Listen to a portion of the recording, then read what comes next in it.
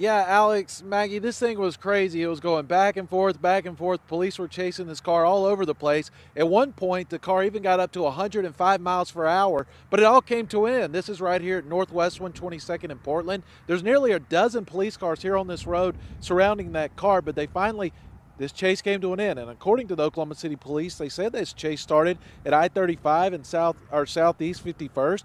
An officer attempted to pull the car over at a traffic stop, and that's when the driver took off. Now, once they started, the driver kept going back and forth. At one point, they say that somebody even threw a weapon out of the window of the car. But once the car finally stopped, there was two people in there.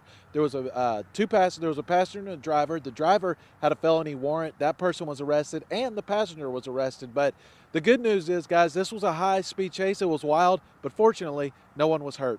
Reporting live near Northwest 122nd in Portland, Russell Jones, KOCO 5 News. Alex, Maggie, back to you.